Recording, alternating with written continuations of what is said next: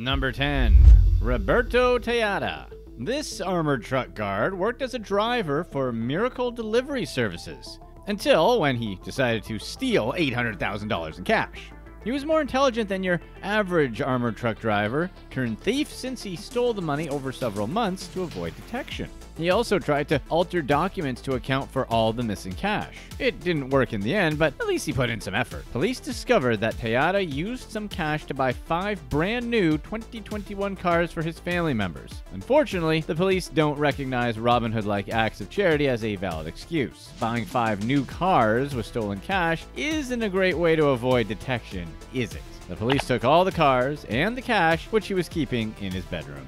Number 9. Mark Nicholas Espinosa. Garda, the armored truck company, doesn't publicly post how much their drivers make. But according to job website Indeed.com, the average starting pay for Garda drivers is $12.46 an hour. Does that seem like a good idea, considering you hired these people to drive around with bags of money? You're practically asking your employees to try something, aren't you? Mark Nicholas Espinosa, unsatisfied by his $12.46 an hour, stole more than $900,000 during a routine pickup and delivery in Kentucky. Espinosa was supposed to meet his partner on the other side of the mall they collected cash from, but instead of driving the bulletproof armored truck to the meeting spot, he disappeared. Well, he tried to anyway. The truck was abandoned in the mall parking lot, but Espinosa and the cash were gone. He was later arrested near Hartford, Connecticut, where he'd been living there under the false identity of Sam Smith. Not the most creative fake name, huh? He apparently bought a Chevrolet Malibu 5 days after the theft, which is also not the most creative car you would buy with $900,000. He was probably trying to keep a low profile, but clearly it wasn't low enough. He was sentenced to 3 years in prison after pleading guilty. He, of course, had to pay Garda back. Number 8. Traffic jam. An armored truck on its way to San Diego caused an unexpected traffic problem when money started flying out the back of it. You can have all the bulletproof glass you want, but it really doesn't matter if you leave the door unlocked and bags of money rained onto the street. The bills that came out were mostly 1s and 20s, but it was still enough to bring traffic to a screeching halt. People stopped their cars, got out, and grabbed as much cash as possible. Videos from the lucrative traffic jam were posted all over social media and made cable news. California Highway Patrol eventually shut down the highway until they could clear the scene. Only 2 people ended up getting arrested. They got caught because they locked themselves out of their cars in their rush to grab all this free money. 2 of them were just standing there like idiots when the cops showed up. Everyone else had already driven off. It isn't known precisely how much money was lost and how much people actually got away with. According to police, there was less than $1 million in the truck. Anyone who grabbed the money and didn't return it committed a crime. Number 7. Inside job.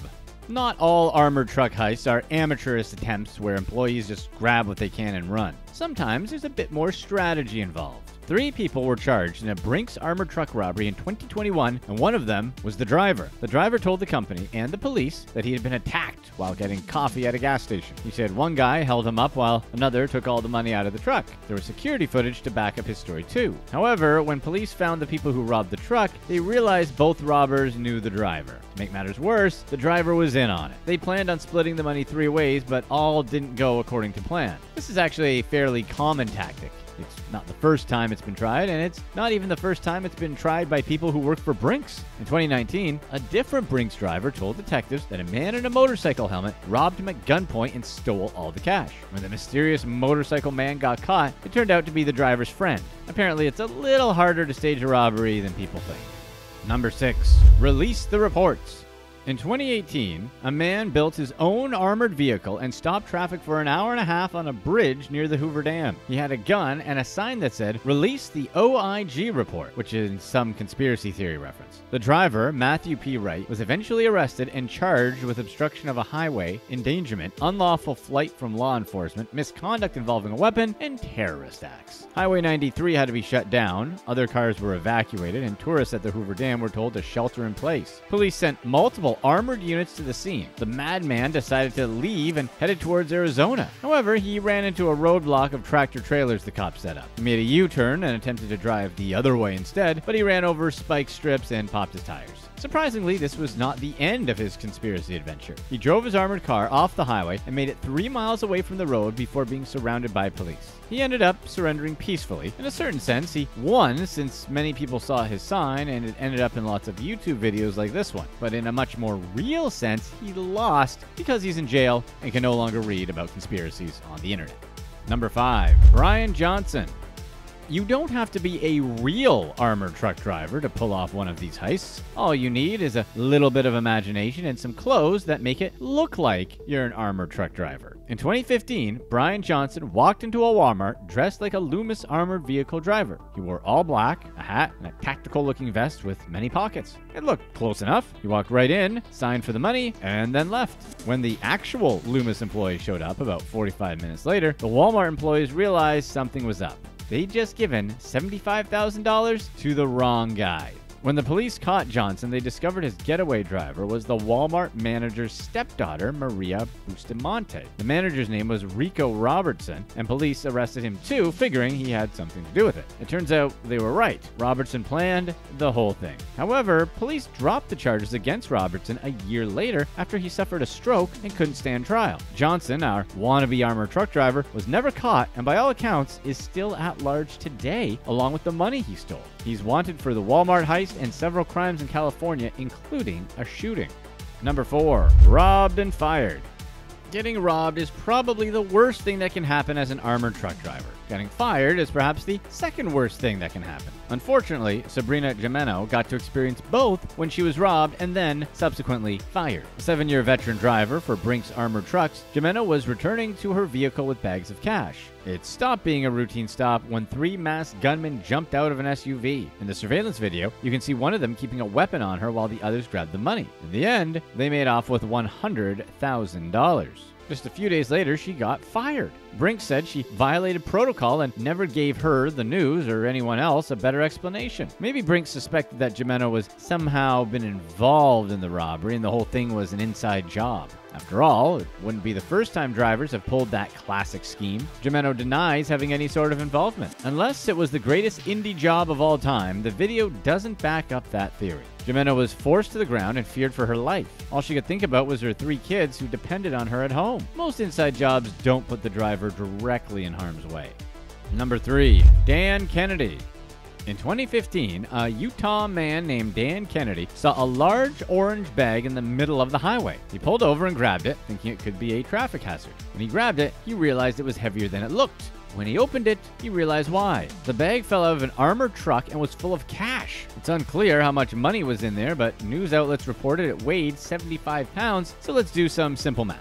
Paper US dollars weigh precisely 1 gram, according to the Bureau of Engraving and Printing. There are roughly 453.6 grams in a pound. So if that bag was full of $1 bills, it would be worth $34,000. According to Kennedy, the 4-foot-tall bag was full of smaller bags containing 50s and 100s. So if all 75 pounds were in 50s, he'd be holding just over $1.7 million, give or take, for the weight of the bags. Kennedy, who is morally superior to nearly everyone else on this list, tried to track down the armored truck and return the money. When that didn't work, he just called the police. When they showed up, they were stunned by the amount of cash. How do you manage to lose a 75-pound bag of money? The driver said they hit a bad bump in the road and the back door came open by mistake. Either these armored trucks aren't as secure as they should be, or the roads in Utah are wild.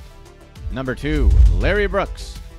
He had a horrible day at his new job as an armored truck guard. If he hadn't gotten caught, it could have been the best day of his life. He tried to steal $100,000 in cold, hard cash on his first day. Maybe he should have waited longer to develop a better plan because the company caught him red-handed on their security cameras. He was arrested and charged with second-degree theft. The company he worked for, Garda, recovered $86,000 from a car parked near Larry's house. Then they contacted the police. Now, before anyone judges Larry too hard, they should ask themselves, could I resist taking huge stacks of cash just sitting there? Well, some people evidently can, since not all guards get arrested. After this incident, it's safe to assume Garda was a little more careful in their hiring process. Number 1. Bathabile Mlangeni. While working for SBV Secure Collections in South Africa, Bathabile decided to loot the cash she was supposed to protect. While at a pickup depot at the Mall of Africa, Bathabile used a pair of scissors to slice open 2 bags of cash.